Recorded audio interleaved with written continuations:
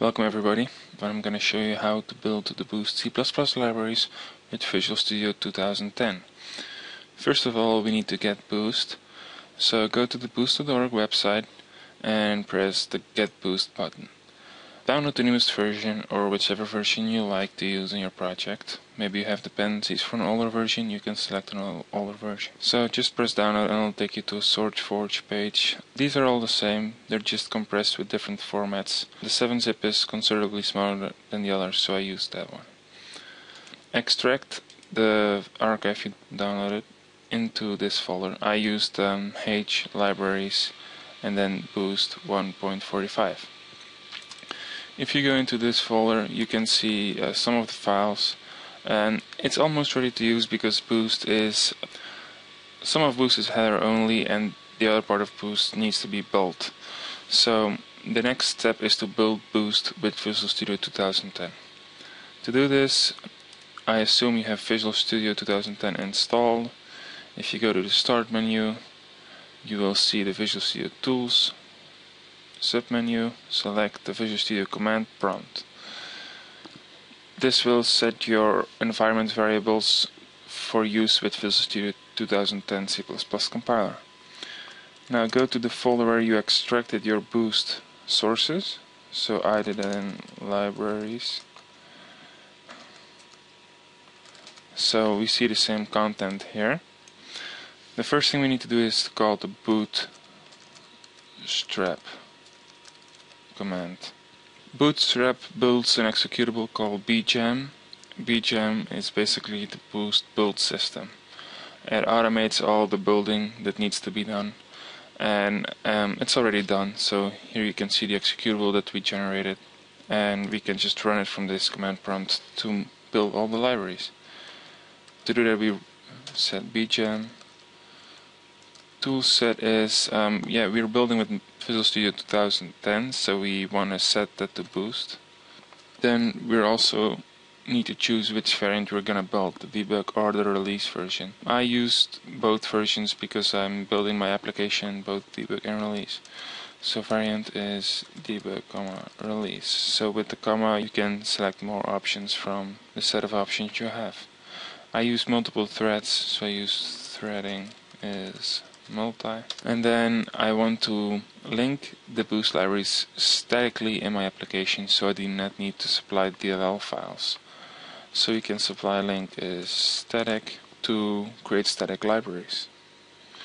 Now we can press enter and the Boost bgem executable will take care of building.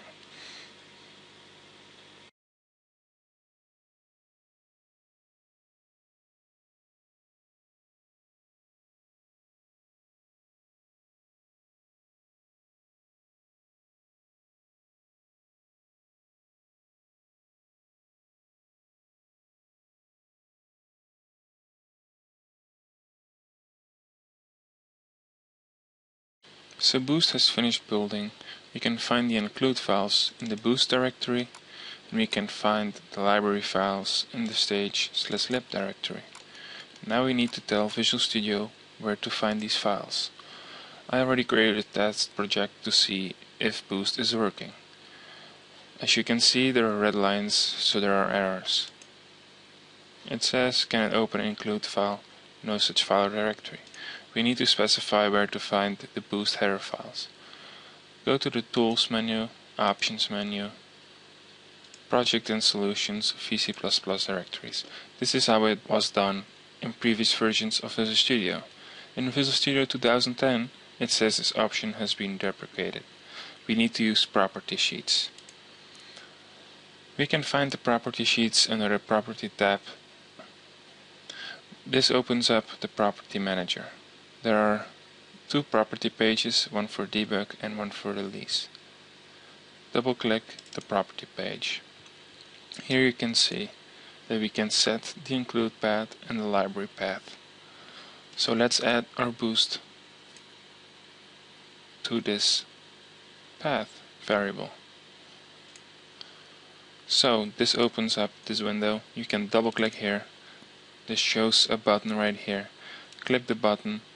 Navigate to your Boost library, select the root, do not go deeper. press select folder, press OK. It is configured. The library path, do it the same way. Press edit, double click here, press the button, navigate to the libraries. There in the stage/lib folder, select folder, press OK. Now press apply, press OK. Normally you need to specify which libraries you want to link. Boost uses a mechanism called auto-linking, so it automatically links the right library for your setup, so you do not need to do any more work on this. Let's see if it works. It succeeded. Let's run. We can see that the regular expression worked and it extracted hello from the string right here. And we can see that the shared pointer deleted the hello object it was holding when it went out of scope, because the destructor is called right here. So our Boost implementation is working. Thank you.